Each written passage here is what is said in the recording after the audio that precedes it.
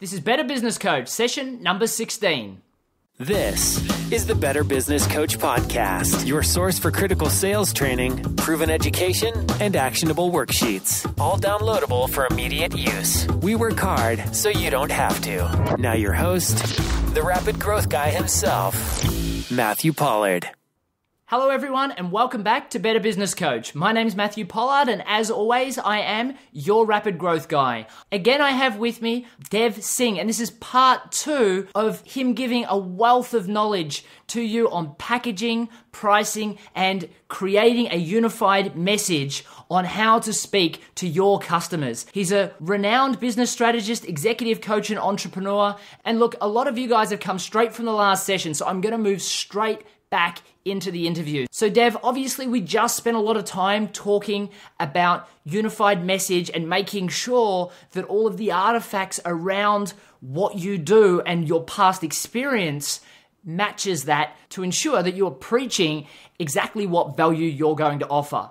However, we also wanted to talk about packaging and pricing because I know these are murky waters for a lot of people. In session 14, we discussed the importance of having a package, and I just wanted to see what advice you feel is vitally important for business coaches in making this decision. Yeah, look, I have 2 pieces of advice that I'd love to talk about, which I think are going to be super, super valuable to coaches listening to this. There are 2 fundamental mistakes that I've seen coaches make. One is a little bit more detailed than the other, so I'll start with the simpler one. The simpler one is that coaches will charge per hour because they believe that, or they've been conditioned to believe that that's what people in positions of therapeutic practice or advisory roles do. They basically have billable hours. Right, it's this concept that gets proliferated in pop culture, in media. You watch shows about management consultants. So on the business side of things, business coaches, that's what they'll believe. If you're in the life coach or other personal development type coaching work, then you'll believe basically how therapists operate. The issue with that is that people, when basically people are watching a clock and they're being charged by the clock, their attention is diverted. The advantage of putting a package together, like you're suggesting, Matthew, or even as simple as charging per month, which I believe is not as optimal necessarily as having a package, but it's a step above from charging per hour, is that the pricing is very much a value exchange that's articulated from the get-go of the relationship. So I used to start off charging per hour because I had a kind of a job mentality, which is fine. I made a little bit of money. I didn't make as much money as I did later when I switched over to charging per month. Then what I did, which I was taught by a lot of my mentors and coaches, particularly in the seminar world, was that the default is to charge per month. So have a monthly fee that you charge for coaching and consulting, and basically have a consistent value proposition, your message, and say, okay, this is it, and I'm going to charge $1,500, $2,000, $5,000 a month, whatever the case may be. At the moment, I charge between $2,500 to $5,000 a month, based on the nature and scope of the work, and that's just my retainer. However, what I found over time is that the kind of clients that I wanted to work with were people who were very, very committed to their business, were not price sensitive, they were price conscious. The difference between that is that they're very sensible about how much of a bang they're going to get for their buck, but they're not necessarily looking for the cheapest option. In my opinion, that's the best kind of customer and client that you can find. The reason is that when you start engaging with them, they're going to be very thorough to make sure that they're dealing with you in a way that's going to get them results, which I find is great because it proves that the work that it almost holds you accountable to yourself to make sure that you're delivering the best possible result in a way that the customer and client doesn't have to chase you up, which I think is very helpful as a coach. The other thing it does is that once that engagement starts, the dollar sign is moved away from your face. Because the worst thing that you could possibly have is sitting across the table or sitting across Skype, working with a client, and them looking at your face, and there's this kind of semi-transparent dollar sign on your face as well, where the person has, a quarter of their eye staring at the clock saying that, I'm getting charged for every minute that this person is talking to me. Exactly. It happens. It does happen. People think that's a ridiculous exaggeration or it's a caricature of what happens, but it does. The scariest thing in the world, and this has happened to me even when I was starting, was somebody saying to you, look, I appreciate all the advice, but this is now costing me a fortune, so I'm going to work on what you've currently said before I move on. Whereas a package, they're happy for you to continue talking, which might be the most important and vital part for them to perceive the value in what you've done for the extra 15 minutes, because it's not charged per hour. Exactly right. Exactly right. So what I was going to say as well is that I kind of took it to the next level over the years. I evolved my approach to this. And now what I do is that I do charge a monthly rate as well. However, I make sure that when I'm drafting a proposal, if it's to a company, or I'm talking about what the proposal is, the proposition is, if it's to a smaller business who are not necessarily interested in a formal proposal, I talk about very specific objectives and outcomes that are going to get them meaningful and measurable results. So I run a branding and marketing digital agency. We do strategy and execution, and we have a very big commitment to making sure that strategy and execution is delivered on time and on budget. And we work with clients all around the world. And when we do, particularly businesses, in helping them with their strategies and then also executing on those strategies, when I put a proposal together, whether it's documented or verbal, I talk about this a lot, meaningful and measurable results. And I say that my mission basically is that at the end of our 3-month engagement or 6-month engagement, I want to be able to look back. I want you to be able to look back and say that as a result of working with Sketchpad Ideas, you actually had this result that was meaningful and it was measurable by these standards.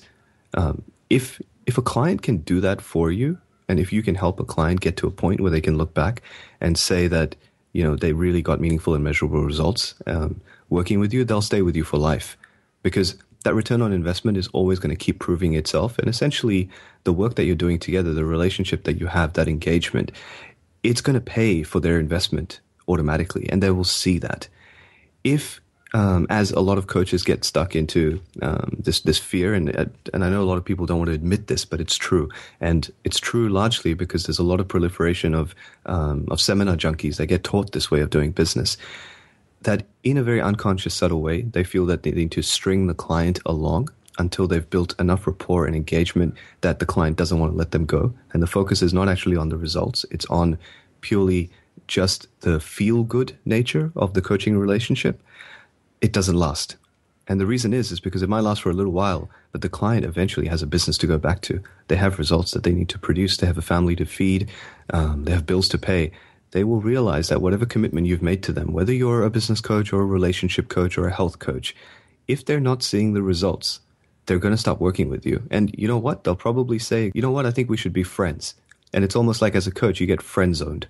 Just like if you're a guy and, you know, a girl sort of goes on a couple of dates with you and then says, oh, you know what, I think we should just be friends. That can happen to you as a coach as well. And the reason it happens is because you're not showing up as the coach. You're not showing up really as a professional, as a service delivery guy who's bringing real value on the table, which in my personal opinion and my values, it is meaningful and measurable results. So that's one thing I'd be very conscious of. Would you agree with that, Matthew? Yeah, definitely. One of the things that I love having people like yourself, Dev, on the show for is that you've been through this. You've probably made these mistakes yourself. As you said, you developed over time. And the people Plenty, that are exactly. Plenty of mistakes. So the people that are listening to this, and I really hope the listeners are taking full advantage of this, embrace these stories and don't make the mistakes that both I and Dev have made. You cut the learning curve in half by just making sure that you start charging in the terms of packages as opposed to what you learned from your lawyer, your accountant, friend that one day you'd hopefully aspire to be, the per hour psychology. Yeah, this segues really nicely into the second point, which is about pricing.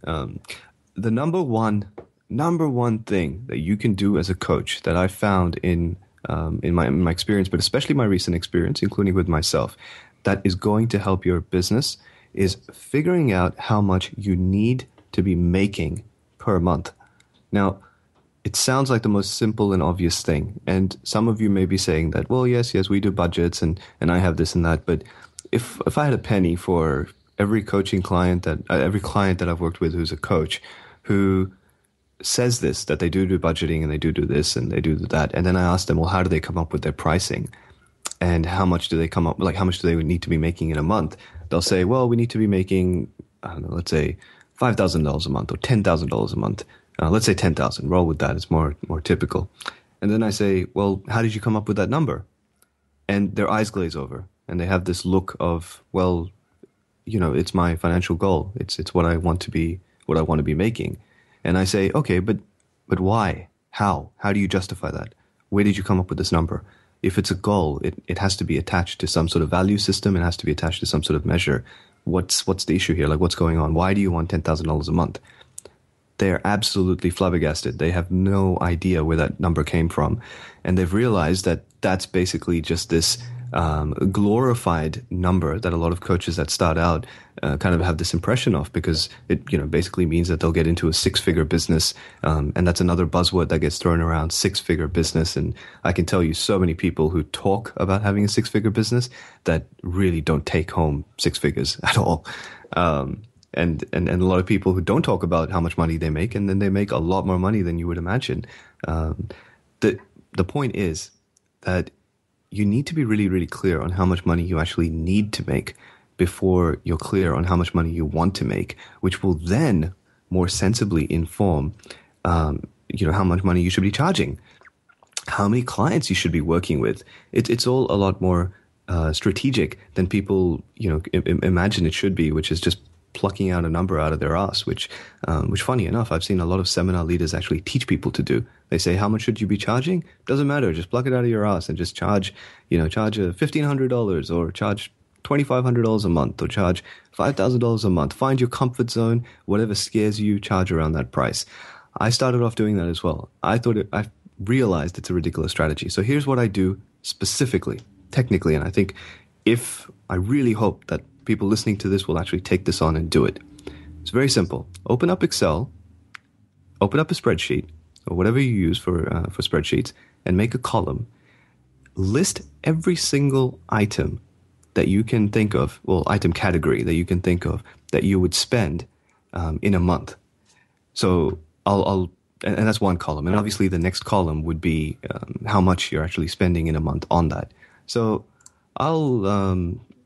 what I'll do is I'll tell you the items that I have on my list, because I found that when people do this, their clarity and their relationship around money improves so much, and they start making more money as a result as well. So the kind of stuff that I have on my column list, I have two categories. I have personal and business. So in my personal, I have public transport, groceries, eating out, mobile phone, petrol, car maintenance. I even put things like massages, gym membership, supplements, gifts, and then I have a miscellaneous cost for anything else as well. Then in my business category, I have all my subscription services that I need to run my business. I have my office expenses, phone number, bank fees, accounting, software fees, etc., etc. I then have a separate category for accommodation. You may just put this into your personal expenses. It just depends how you want to do it. Where I put in, rental, mortgage, and utilities.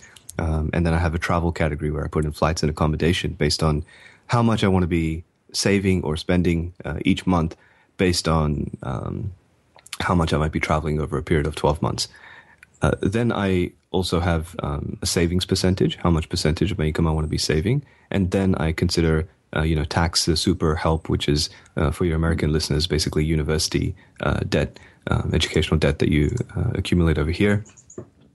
And you basically come up with a figure. So I have a figure about how much I want to be making for my ideal lifestyle to the cent. And I look at my budgeting every day because it helps me set goals. Because of those goals, I can backward engineer, look at my packages, and actually figure out my pricing. I totally understand that a lot of coaches listening to this, it will scare the crap out of you. It will, because a lot of people in the coaching space, even if you're a business coach, even financial coaches that I've worked with, they struggle with this stuff because it scares them to look at the reality. And it's very confrontational for them to look at the reality of what they need to be making, as opposed to saying, well, wouldn't it be nice if I was making $100,000 a year?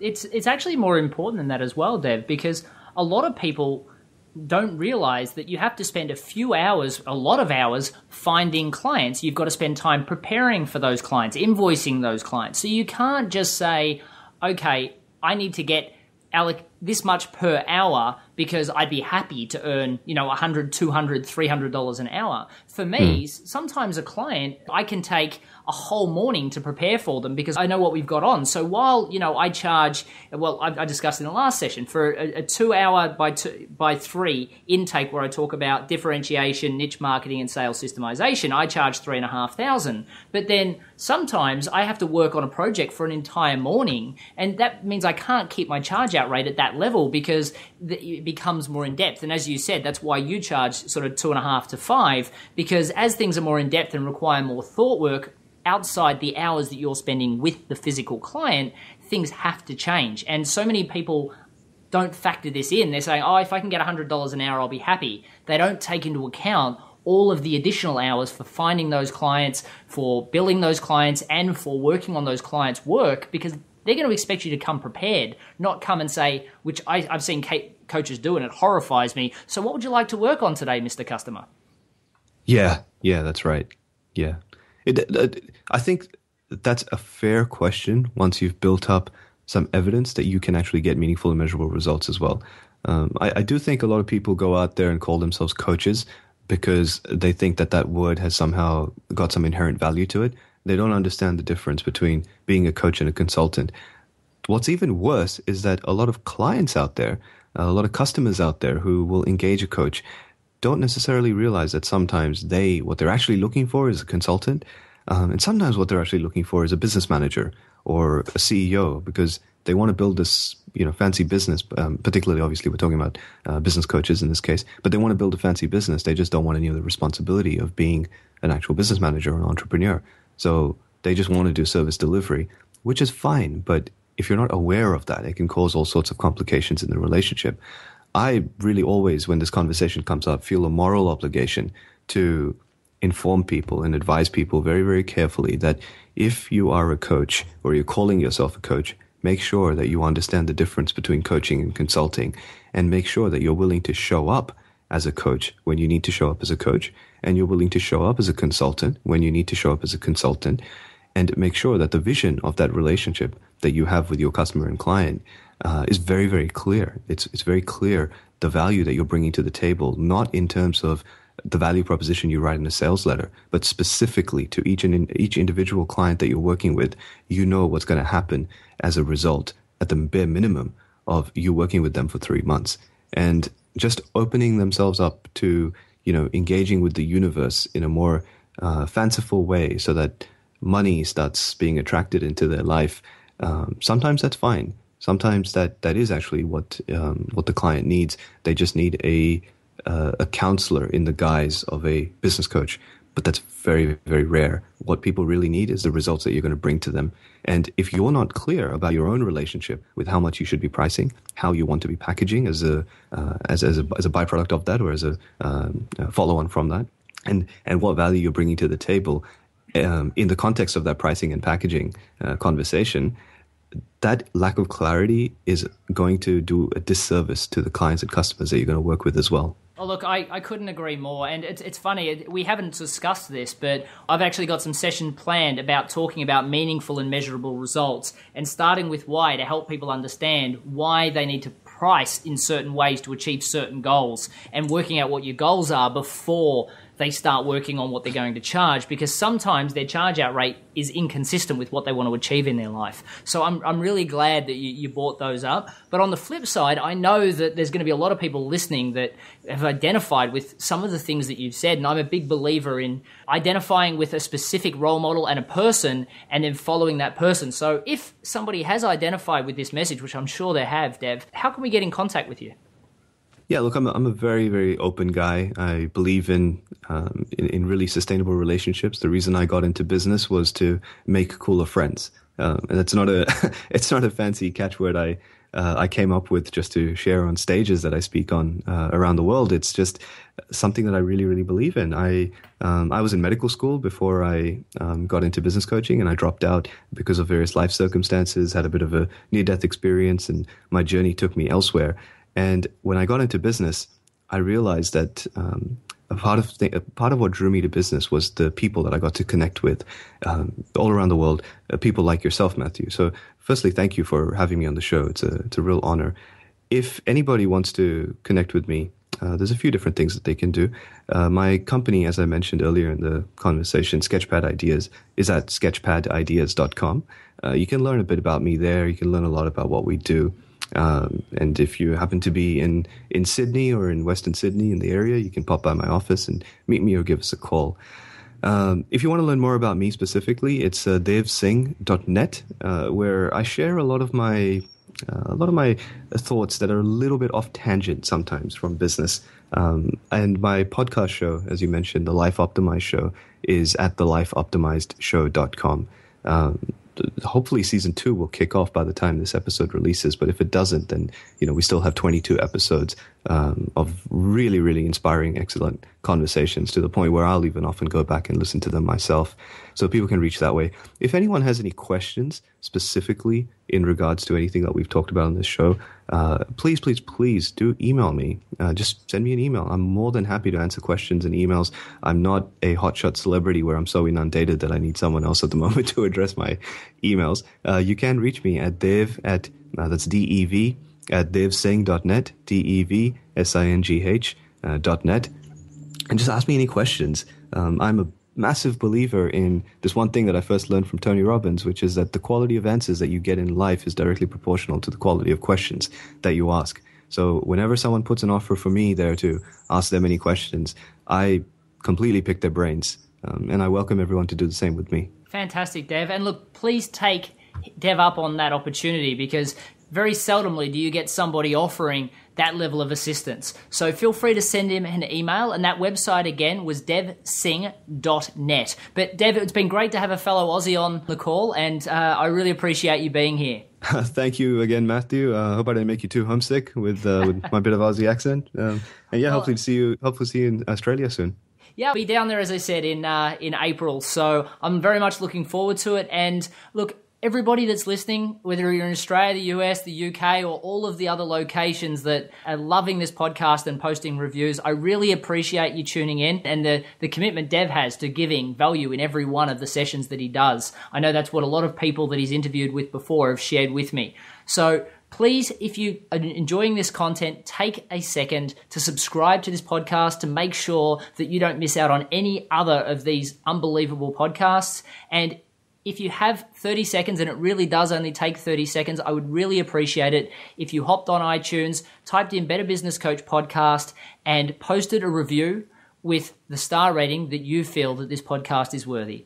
Thank you very much, and I'll see you in the next session. Cheers. Thanks for listening to the Better Business Coach podcast. Head over to MatthewPollard.guru for links, recaps, and any downloadable templates mentioned in this and every show. Also, if you've not already rated our new podcast in iTunes, we'd love your support. Simply leave a review and the star rating you think worthy. Hey, and don't forget to subscribe so you don't miss a thing. Thank you in advance, and see you next time.